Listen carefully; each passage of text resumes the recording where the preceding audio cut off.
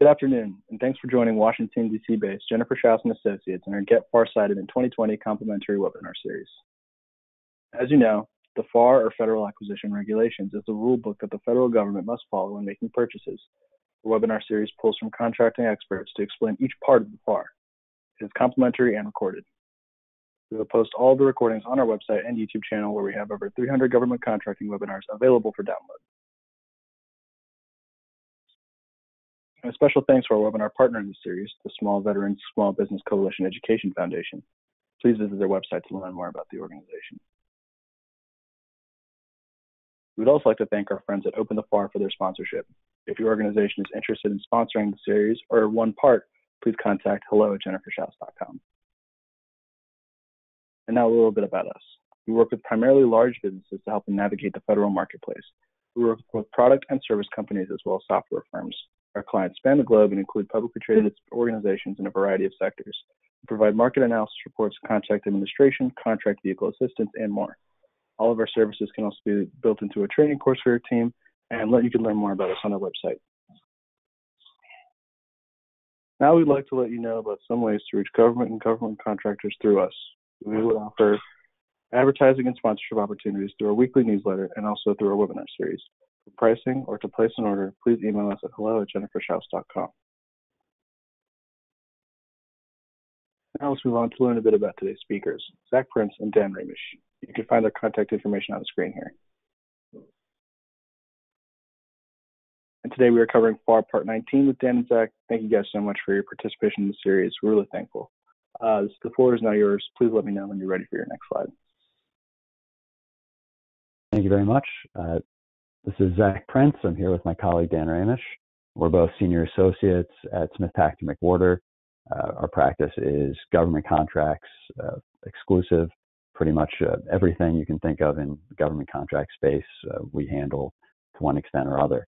And we're here today to talk with you about FAR Part 19. It's a fairly dense topic and we don't have much time, so please excuse us if we're moving fairly quickly through the materials. I'm going to get us started. Next slide, please.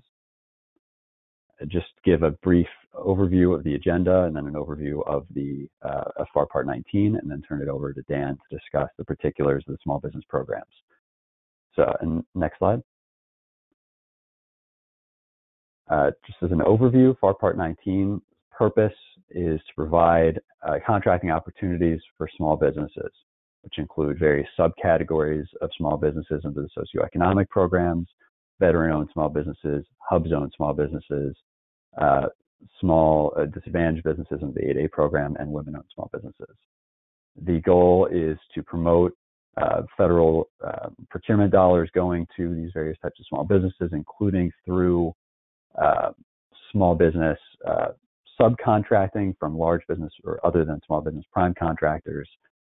In most circumstances, and we're going to talk about this later on, a large business prime contractor will be required to submit a subcontracting plan that it has to, in good faith, comply with to subcontract opportunities out to small businesses. Next slide.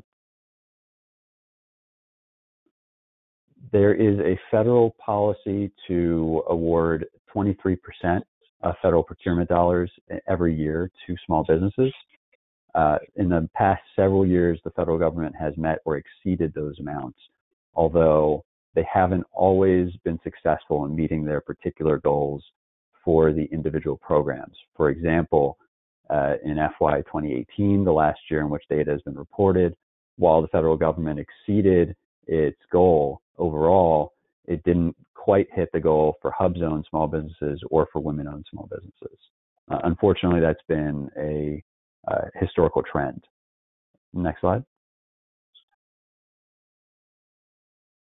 So before we get into the small business programs, it's important just to set up front what are the potential consequences if you are misusing this program. And they can be fairly onerous, and it can be easy to misrepresent your size if you don't understand affiliation or the ownership or control requirements or the meaning of the specific NAICS codes, which we'll talk about at some length here this afternoon. So if you are misrepresenting your size status, you can be suspended or debarred from all federal contracting opportunities. There are civil penalties under the False Claims Act, also penalties under various individual agency statutes and regulations, and there can be criminal penalties. Criminal penalties are only possible for knowingly making false statements or misrepresentations to influence SBA, but they do happen, and you should be aware of them. Next slide, please. I'm going to turn it over now to my colleague Dan to please discuss the general contours of the small business programs. Thanks, Zach. So, what is a small business? I'm going to talk about the size standards, affiliation, touch on socioeconomic status, and then the limitations on subcontracting. So, small business concern is actually defined in FAR 2.101 because, of course, the term is not restricted to FAR Part 19, but is referenced throughout the FAR. So, small business concern includes affiliates. Again, we'll talk about affiliation in a minute. A concern to be a small business must also be independently owned and operated, which in practice means that the firm may not be owned or controlled by a large business. The concern also cannot be dominant in the field of operation in which it is bidding on government contracts. And in practical effect, SBA implements that part of the definition by setting the size standard such that no one that meets the size standard would be dominant in its field of operation.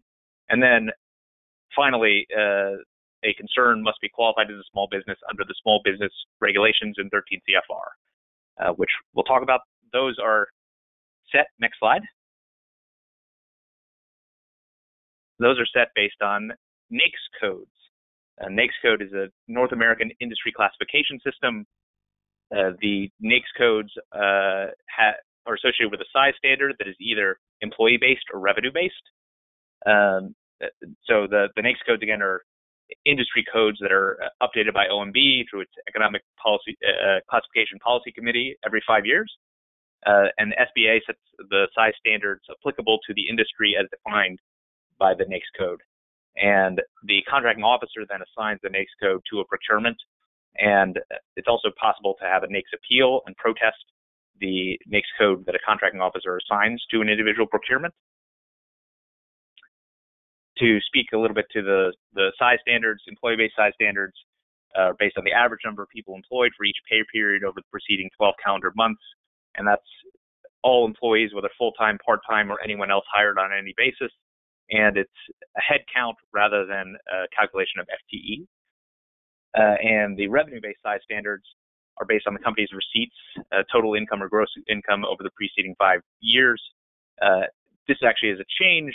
The old rule was calculated based on a 3-year average, and the way the new rule is being implemented, there's actually a 2-year transition period now where companies can decide whether to calculate their size based on the preceding 5 years or 3 years. Employee-based size standards range from 100 employees up to 1,500 employees. Revenue-based size standards range from $1 million to certain industries. The cap is at $41.5 million to still be a small business. But it really depends, again, industry by industry. Next slide. Affiliation. So employees or gross receipts of any affiliates of a concern count in the assessment of that concern's business size as a small business. The primary test is the ability or power to control the concern. So if another company can control a concern, then they're affiliated. Or if there's a third party that has the ability to control both the concern and another company, that can also create affiliation. So it's a control test, and that control can be affirmative or negative. So if another company has the ability to prevent the concern from taking certain actions, that can also create affiliation. And just the power to control is sufficient to create affiliation, doesn't actually have to be used. Next slide.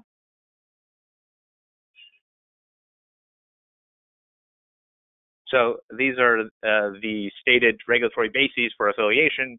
and I won't go through them in great detail, but of course it can be based on ownership or stock options, common management, identity of interest, newly organized concerns, special rules if a company hasn't been in business for very long, franchise and license agreements, ostensible subcontractor, totality of the circumstances.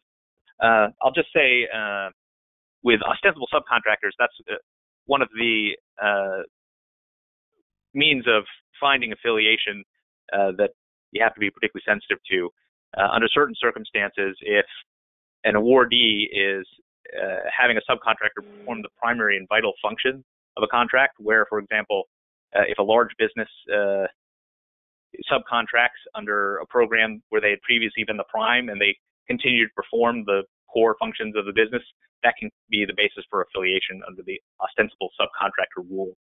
And then the totality of the circumstances just reflects that SBA can also look at all of the facts and circumstances around a relationship between a concern and another company and find affiliation, even if they don't fit neatly into one of these boxes. Next slide. There are a couple of exceptions to the general rules around affiliation. First one is the SBA mentor protege programs, both the 8A program and the all small program. The assistance provided by the mentor to the protege under those programs cannot form the basis for affiliation under SBA rules. Then there are also circumstances where two small businesses can joint venture together without having their employees or revenues aggregated for purposes of the size standards. And then there are also special rules that apply to Indian tribes, Alaskan Native corporations, Native Hawaiian organizations. That's based on separate statutory authority. Next slide. So limitations on subcontracting. The concept is simple. The government, when it sets aside a contract, wants to ensure that the work on the set aside is actually performed by either the small business or whatever socioeconomic classification the set aside is for. And so in order to ensure that its objective of having the work be performed by a small business or other socioeconomic classification, the limitations on subcontracting rule limits the amount that the awardee that has that classification can subcontract to other companies at any tier. And again, this applies to specifically set-asides for small businesses or other socioeconomic classifications, or sole source contracts to small or other socioeconomic businesses. And there are different formulas for products and services and construction. There is also an exclusion for subcontracts to similarly situated entities. So in the event that the awardee, say, is a small business and they subcontract to another small business, the government says under the limitations of subcontracting that the subcontracting work performed by the other small business is still meeting the goal of the set-aside. And so the similarly situated entities work counts with the prime's work as rather than against the limitations on subcontracting. Now, where this rule gets messy is that there are discrepancies between the FAR and the SBA rules. And of course, the FAR in significant part references the SBA rules kind of throughout FAR Part 19. But there was a statutory change. The National Defense Authorization Act of 2013 changed the methodology for calculating the limitations on subcontracting. And SBA, a couple of years ago, promulgated rules to reflect the statutory change in the methodology. But the FAR has been lagging in adopting the methodology promulgated by SBA. So there's kind of a funny gap. I don't know if you want to speak to that a little bit more, Zach. Sure, I was just going to interject. This is a really odd issue. The 2013 National Defense Authorization Act changed the way that compliance with the limitation of subcontracting is calculated. And the SBA changed its regs in 2016, which is already a fairly lengthy delay. And now we're in 2020 and the FAR still has not been changed. So Dan's going to talk about it in a minute, but this creates some very real concerns for contractors trying to determine, first, when they're preparing their bids, what they need to comply with, and then during performance. The GAO, in a protest not long after the rule changed by statute emphasize that despite the SBA regs and the FAR saying one thing, the actual law from Congress was something else. And they, at that time, thought that was significant when considering a contractor's compliance with the limitations. We have some very challenging issues from this, because you can be terminated for default for failing to comply with the limitations of subcontracting clause. We've seen instances where a contractor was told by their contracting officer that they're not complying, so they're going to be terminated. We were able to convince the contracting officer that the real rule he should care about is the new one, not the old one. And in that instance, they agreed. But keep in mind, it's not just terminations. It has a potential impact on the ability to be awarded a contract and potentially suspension, debarment, or False Claims Act concerns. So the most important guidance we can give is to be communicating with the government, make sure they know what you're doing and what you're complying with, so there can be no argument that you're hiding the ball. And Dan's going to talk about it in a moment, but this is challenging because the old rule, which is still sort of the rule, is very hard to comply with. The new rule is a lot easier to comply with in many respects, but you may need to be tracking both. Right. So the FAR currently contains a clause with the old rule. So companies are still receiving contracts that have the old rule in them, ostensibly, even though statute and SBA rules have the new rule. Now, there are a couple of agencies that have provided class deviations to implement the new rule. DoD is one of them, so that covers a lot of contracts. There is a civilian agency class deviation authorization. The only civilian agencies that have actually issued class deviations are the Department of Homeland Security and Department of Education. So new contracts may have the old FAR clause unless they're with one of these agencies. So as Zach mentioned, the key really is to be transparent about how you're calculating, and if you're using the SBA rules, the new rules, which are now proposed for the FAR but haven't been implemented, communicating that with the contracting officer and being transparent and making sure you have a common understanding about what the expectation is. Next slide. So just to speak to that methodology, the percentages are the same based on the old and rule calculation, new rule calculations. For supplies and services, it's 50%, and the calculations are based around supplies for a supply contract or services for a predominantly services contract. And construction, the construction formula is different and allows for more subcontracting. There, the limit is 85%. And supplies and construction exclude materials in the calculation.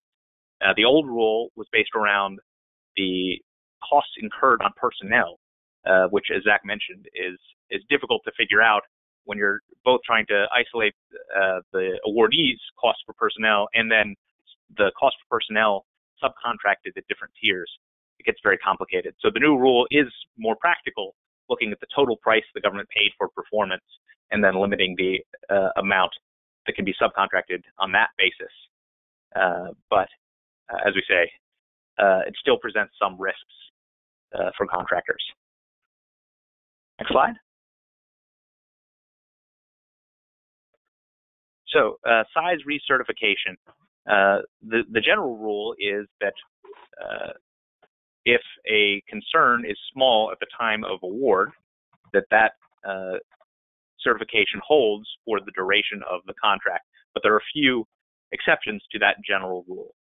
That in circumstances where a concern has to recertify. So the first exception is a fifth year of a long-term contract. There's a merger, sale, acquisition, or novation, or if the contracting officer requires recertification for a task order under an IDIQ contract. There's also a recent proposed rule that clarifies recertification in instances of multiple award contracts or MACs. So if there is an unrestricted MAC, restricted orders on an unrestricted MAC requires recertification. So if the MAC itself was restricted, that is, if the MAC was set aside, then the orders, the concerns would use their certification from the MAC, from the umbrella agreement. But for unrestricted MACs, the new proposed rule would require recertification for the orders, even without extra action by the contracting officer to require it for a task order. Next slide. Zach is going to talk to us about the different socioeconomic programs in FAR Part 19. Thanks, Dan. Appreciate that. So we've now talked about the general contours of the small business program, and we're going to talk about the specific socioeconomic programs that are subcomponents of the small business program in general. There are a couple possibilities, a couple socioeconomic programs, the 8A Business Development Program that I'm sure many of you are familiar with, preference for service-disabled veteran-owned businesses, or SDVOSBs, under the SBA rules, the separate veteran affairs preferences for veteran-owned small businesses and service-disabled veteran-owned small businesses under the Vets First program, the Hub Zone program, and the Women-Owned Small Business program. Next slide, please. So first, to discuss the 8A program. The 8A program was designed to promote the development of small businesses that are owned by socially and economically disadvantaged individuals. Those terms are defined by regulation, and they can be somewhat contentious. For social disadvantage, there are presumptive categories that, for the most part, are dealing with an individual's race or social group. And there are economic disadvantages, a lot easier. It focuses on net worth, income, and fair market value of assets, both at the outset of the certification and participation in the program, and setting guidelines for graduation from the program. A business cannot just form and then immediately apply for the 8A program. It's designed to promote existing businesses that are doing that are already functional, and you have to demonstrate typically 2 years of experience, although it is waivable in some circumstances. If you do meet the requirements, you may be able to be a part of the 8A program for up to 9 years, upon which time you'll graduate from the program if you haven't done so already. Next slide, please. Service-disabled veteran-owned small businesses under the SBA version of this socioeconomic preference. It requires that the business be majority owned by one or more service-disabled veterans. They have to manage and control daily business operations. This is a holistic analysis. The regulations give a number of factors that are going to be considered, but generally speaking, if there is a review, the agency, the SBA, is going to look to whether there's indicia of true control and management, whether the service-disabled veterans have the knowledge and skills to be performing in the area in which the business is set up. It can be a close call sometimes, and that's why there are often contentious issues that go to SBA's Office of Hearing and Appeals. Is self-certification. Some of these programs require pre-certification by the agency. Some permit self-certification. The SDVOSB program is specifically and exclusively self-certifying. Next slide. The VA has a similar program. It's applicable only to the VA. It's the Veterans First contracting program. The regulations are fairly similar to the SBA regulations. There used to be some divergence, but now they're much more closely aligned. Unlike the SBA version, under the VA's program, you have to be approved in advance. And if you are approved in advance, then they place your organization on a database, the vendor information page database, to let buying commands know that you are approved both as a veteran-owned small business and as a service-disabled veteran-owned small business, unlike the VA program, which is service-disabled veteran. Next slide, please. The Hub Zone program doesn't get the attention that I think it had been intended to receive initially, and that's why there have been some changes recently to hopefully encourage greater participation. It was created in the late 90s, intended to encourage development in economically distressed communities. Hub Zone stands for historically underutilized business zones. To participate, a small business has to be small under the applicable NAICS code. It has to have its principal office in a Hub Zone, and 35% of the employees have to reside in a Hub Zone. It has historically been the least utilized category. There has been some minor growth in the past few years, and I think the government hopes that there will be more growth going forward. The regulations were recently updated to permit greater utilization of this category. Hub Zone maps to indicate where, if you are in a Hub Zone, are now going to be updated every 5 years instead of annually. And there's going to be a transition period if your business is in a zone that's no longer a Hub Zone. Certification requests are supposed to be processed much faster, and they can last for up to 10 years if you make certain investments in real property in the Hub Zone. And now that the time for determining status for participation, that is whether you are a Hub Zone, has been aligned with the other small business programs. That is, it's now at the time of the submission of your bid. Before it differed from the standard baseline rule applicable to the other programs. Next slide. Women-owned small businesses and economically disadvantaged women-owned small businesses are another socioeconomic program. WOSB, similarly to a service-disabled veteran-owned small business, you have to evidence that you are small under the NAICS code and that the business is at least 51% owned and controlled by women who are U.S. citizens. Again, this is this holistic analysis looking at various indicia of control and management.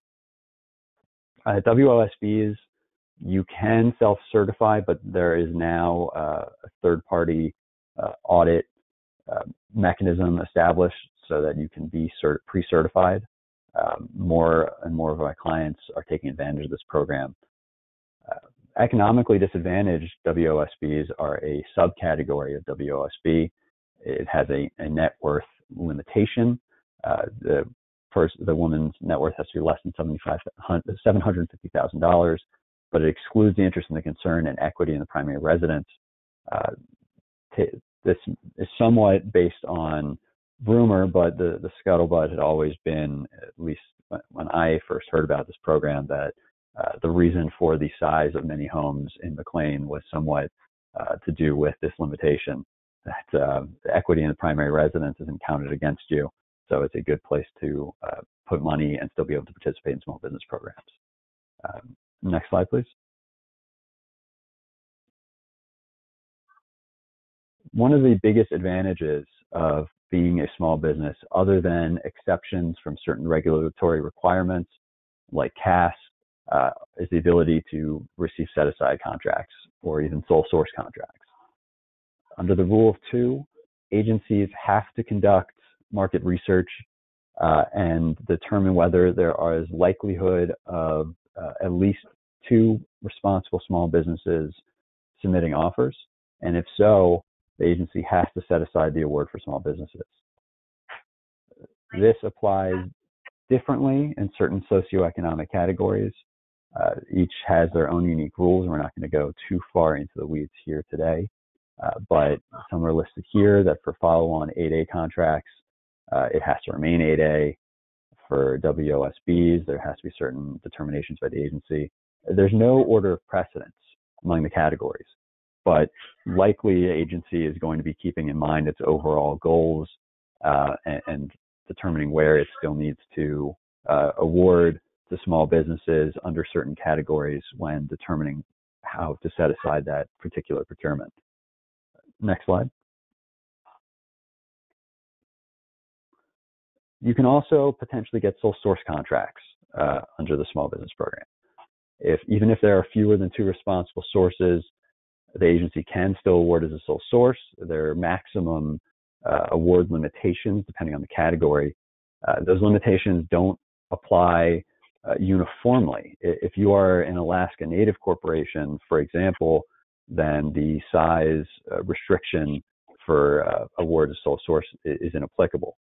And these rules are very dependent, again, on the small business category. So please make sure to look for your particular small business if this comes up to determine whether you may be eligible for a sole source and whether you want to suggest to the customer that they ought to be awarding on a sole source basis.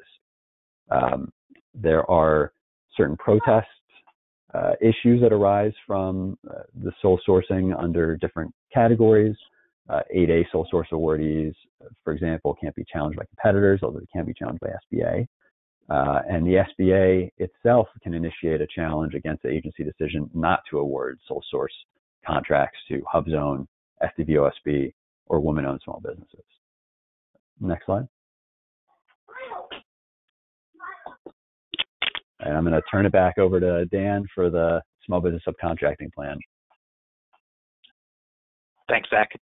So the federal government wants to give opportunities for participation in government contracts to small businesses.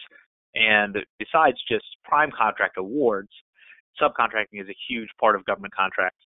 And so the small business subcontracting plan is the mechanism for the federal government ensuring that small businesses get their share of subcontracts under federal government contracts. So the basic requirements, even in the absence of a small business subcontracting plan, there's a clause for utilization of small business concerns that says that contractors contractors receive awards in excess of $150,000. There's a clause that says they have to provide maximum practicable opportunities to small businesses and other socioeconomic classes. Then the small business subcontracting plan itself comes into play for large businesses, providing subcontracting plans if there's a procurement in excess of $700,000 or $1.5 million for construction contract. It's also possible to trigger that limit based on a modification if it increases the total contract value over that threshold. Next slide.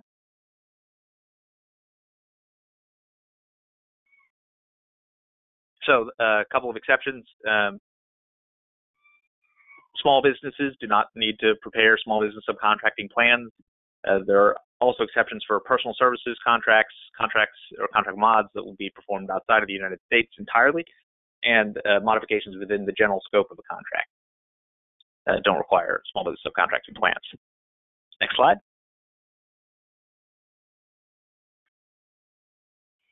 So the FAR provides for different types of plans.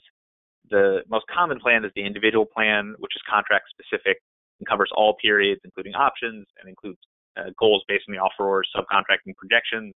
It can even include indirect costs if the awardee shows the allocation. Then contracts given to provide support on indirects can also be encompassed within the small business subcontracting plan. There are also master plans and commercial plans that offer different options for awardees to satisfy the requirement. Next slide. The failure to comply with the small business subcontracting plan is a serious matter. First and foremost, it's a material breach if a contractor fails to comply, and the term used in the FAR is in good faith with the requirements of small business subcontracting of the plan, and that includes the reporting requirements and among other things. The government can also assess liquidated damages, can terminate for default, give the contractor negative CPARS, performance ratings. Misrepresentations can also be the basis for False Claims Act action. And this has been actually something of a focus for DOJ, and certainly something that plaintiffs' lawyers have taken note of, where a prime is not subcontracting as planned, and particularly if there's obviously if there's a fraudulent element. So one of the schemes is a rent-a-vet scheme where a veteran kind of poses as a service-disabled veteran-owned small business, and the awardee works with this person knowing that they aren't actually involved in running the business. So there are risks if you don't comply in good faith with your small business subcontracting plan. There are a lot of mechanisms for the government to catch up with you. Next slide. So there's a recent SBA rule that defines good faith compliance. This was directed by the National Defense Authorization Act of 2017, and it gives examples of the kinds of things that represent a failure to make a good faith effort. So failure to timely submit subcontracting reports, failure to pay subs that are small businesses promptly. If the awardee doesn't designate an employee that monitors the small business subcontracting plan, that doesn't look like good faith. Failure to maintain records or otherwise demonstrate procedures for compliance. Next slide. Now, I mentioned before, one of the major exceptions from affiliation is the small business mentor protege programs. And the traditional program that's been around for a long time is the 8A mentor protege program. In 2016, SBA introduced an additional mentor protege program called the All Small Mentor Protege Program that's available to all small businesses and businesses of whatever business classification. The purpose of these programs is for the mentor to provide business development assistance to a protege that's a small business or has a different socioeconomic classification. The agreement lasts for up to 2 to 3 years and then can be extended for an additional 3 years. There are limitations on the number of proteges that an individual mentor can have or the number of mentors that a protege can have. And SBA kind of scrutinizes all of those relationships if you have more than one protege or more than one mentor to ensure that there aren't conflicts between those relationships. The SBA also takes the position that a protege can only ever have 2 mentors through the life of the business, even though that's not fully clear in the regulations. That's always been SBA's view of that rule. Now, there's also a new proposed rule that would roll the 8A mentor protege program into the all small program. And that's, as I say, proposed, but it looks like it's going to happen, and just for efficiency in administration. Next slide. So mentor protege agreements, there are rules about what they must contain, essentially establishing a framework, and the main thrust is to describe the assistance that the mentor is going to provide to the protege and really sell it to SBA and provide detail about what that assistance is going to be. Next slide. SBA will evaluate the mentor-protege relationship on an ongoing basis. There's an annual business plan and necessary reporting. Looks at the different assistance and evaluates whether the protege is actually getting something out of this relationship or whether it's just on paper. And if SBA doesn't respond and challenge the relationship, then that constitutes approval. Next slide. So one of the major benefits of having a mentor-protege relationship is that the mentor and the protege can joint venture together and bid on and perform set-aside contracts that the protege qualifies for, even though, of course, the mentor would often be a large business. And the rules provide that there's no affiliation, again, based on the assistance the mentor provides under the mentor-protege program, including this joint venture ability.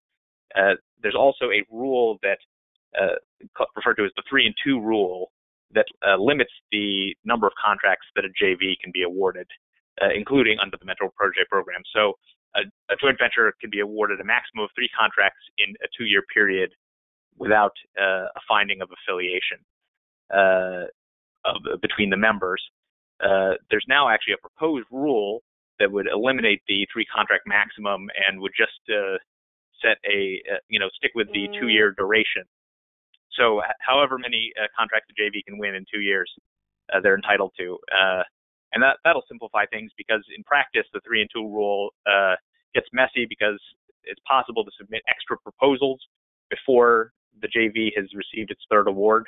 And so they may end up performing more than 3 contracts, even under the old rule. The new rule is a little simpler.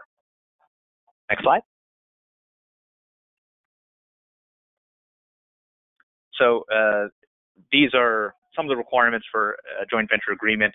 The SBA rules are very prescriptive about what a all small mentor protege program joint venture needs to contain, and it essentially provides that the small business is the managing venturer and is driving the bus, and the project manager has to be an employee of the small business. Small business has to own 51% of the JV. Profits are commensurate with the work performed, and the small business or other business classification managing venturer, as we say, has to really control the agreement. So the agreement has to spell out how the small business will perform the minimum amount of work, and so the small business managing venturer has to perform at least 40% of the work that the JV performs. And then that's in addition to the limitations on subcontracting. The joint venture has to meet the limitations on subcontracting and not subcontract to other than small businesses or businesses that don't have the same classification as the set aside. But each of the requirements specified in 13 CFR is important and scrutinized after the fact by SBA in size protests. Next slide. Speaking of, Zach now will tell you a little bit more about size or status protests. Okay, thanks, Dan. I know we're running fairly tight on time, maybe already over, so I'm going to keep this brief and just give you a very general overview of size protests. Size protests are a challenge to the eligibility of an awardee to receive a contract. The rules are very specific, very tightly enforced, and vary depending on the small business program. So I urge you to be aware of the rules that are applicable to your particular program.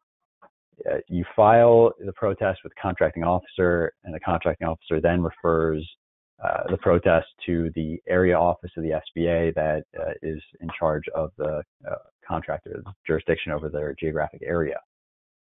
The contracting officer and SBA can initiate their own protests, and they are not bound by the same timeliness requirements that would bind a contractor.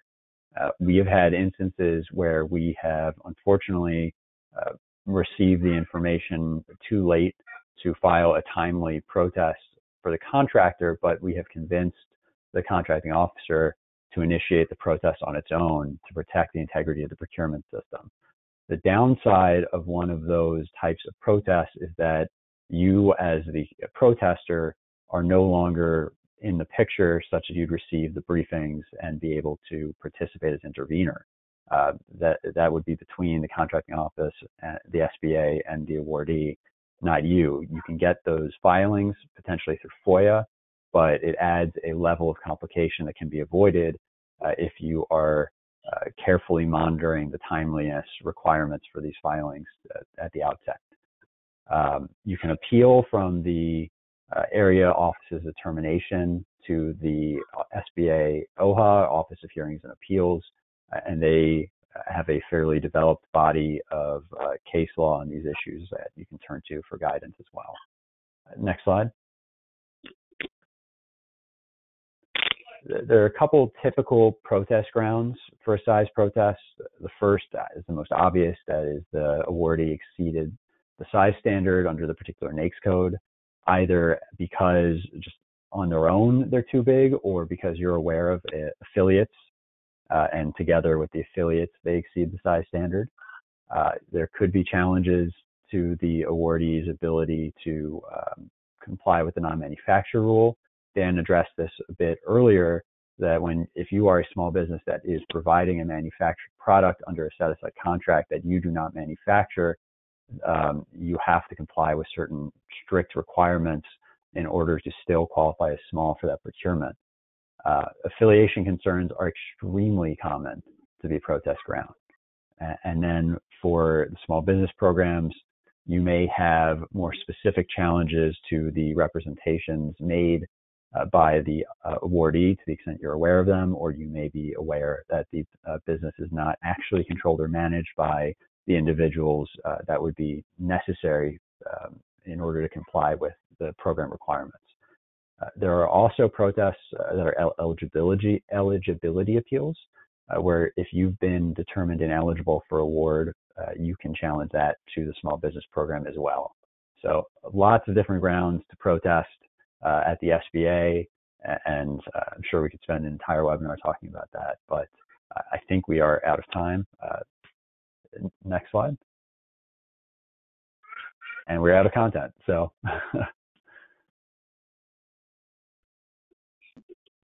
All right. Thank you very much. Thank you. Yeah, of course. Thank you guys so much for joining us today. And if you have any questions, anybody you have any questions about this part of the webinar or this part, please contact our speakers with the contact information you see on the screen. And if you have any questions about federal contracting or need assistance with any of our services, please contact us directly. Thank you so much for joining us today. This concludes today's webinar.